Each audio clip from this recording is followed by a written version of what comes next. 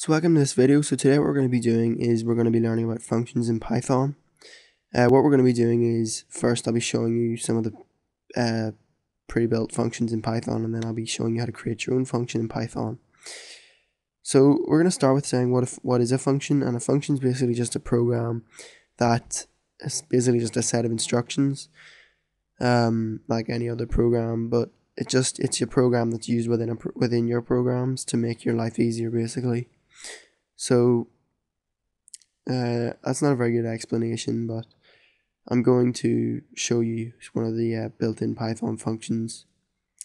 And so the function I'm going to be showing you does the same thing as, well, like powers. So for example, 3 to the power 4, you do like this, it gives us 81.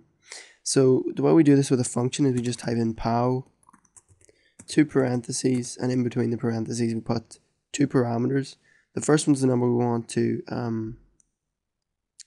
the first one in this case will be the 3, and the second parameter will be the 4. So the first one is what the number you're starting with, and then the second parameter is how many times you want to multiply it by itself, or how many times you want to, like the power, basically. That was bad. And then we just type in print at the start to actually print the result. So now if we hit enter, we get 81. So that's pretty boring, because that's this. Why couldn't we just do this? Well, we could have, but there's a function for it as well. So to make this more interesting, I'm going to show you how to make your own functions. So in here I've just created a new empty Python file, and I'm going to create a function. So in PHP, if you're familiar with it, you'll know to create a function you type in the word function, then the name of your function, then 2 parentheses, and in the parentheses any parameters your function would require, and then 2 curly braces. And this is how you create a function in PHP. But in Python it's slightly different. So in Python, to create a function you have to define it, and defining and creating a function are the same thing. So instead of typing in function like in PHP, we just type in def, which means define, and then we type in the name of our function. So in this case I'll type in my function,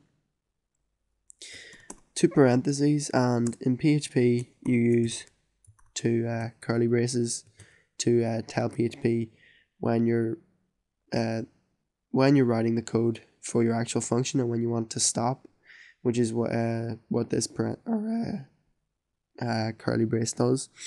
But in Python you don't use curly braces, it uses indentation. So you just use a colon to tell it that what comes after this is going to be what's in your function, and then when you hit enter it's automatically indented it for us, which tells Python that this is the same as if it was in PHP, it would be between 2 curly braces.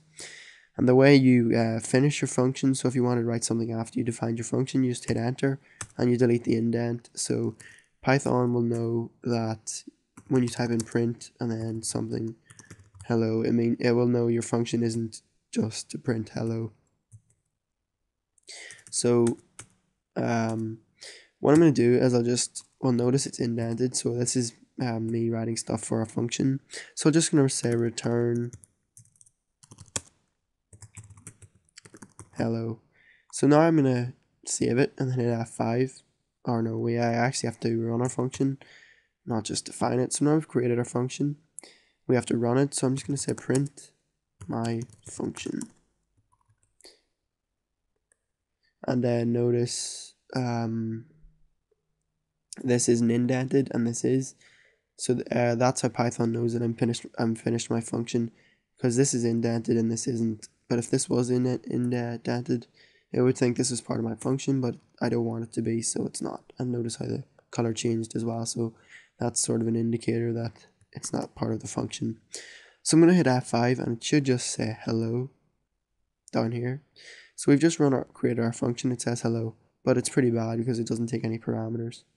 So what I'm going to do is I'm going to say print or return. What this function is going to do is add 2 numbers together.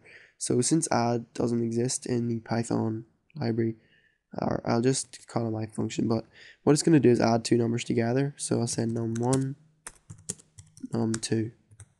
Then we're just going to say return num1 plus num2.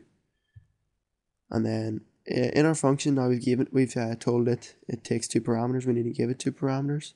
So I'll say 3 and 4, and now our function should give 7 because it should add the 2 parameters together, and we get 7. We can also do things like return, I don't know,